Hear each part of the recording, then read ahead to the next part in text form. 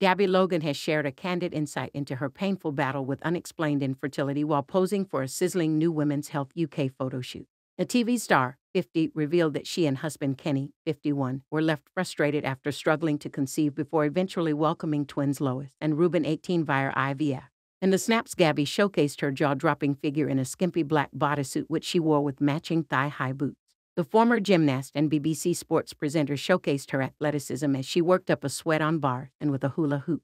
Gabby told the publication how she expected to get pregnant quickly due to her and her rugby-playing partner's super healthy lifestyle, saying, "We were in our 20s and it didn't happen straight away. And it didn't after a year, and it didn't happen after 18 months.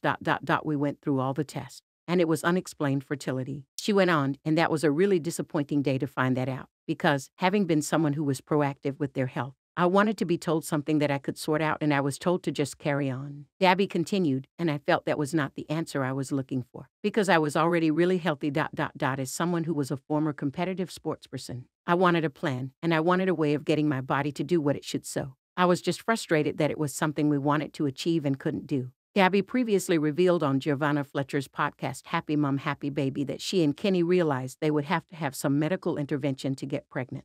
During IVF, an egg is removed from a woman's ovaries and fertilized with sperm in a laboratory. The fertilized egg, called an embryo, is later returned to the womb to grow and develop. Elsewhere, Gabby revealed that no one else in the family had had difficulties getting pregnant and said, "It was uncharted territory in that respect. I didn't really even talk to my mom about it. She went for her embryo transfer, then had to wait a few weeks to find out if she was pregnant."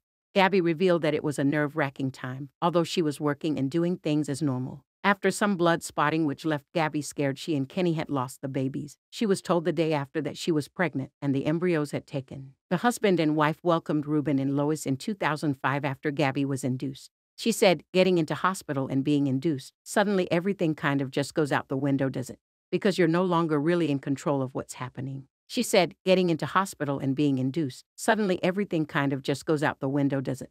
Because you're no longer really in control of what's happening." Gabby added, "They said it won't work first time. It never does. So, we'll get you in and induce you, and if nothing's happening, you stay the night. We can monitor you, and Kenny comes back in the morning." Only, he went home, and about 2 hours later I went into full-blown labor, but unfortunately, it was 24 hours later before I actually gave birth.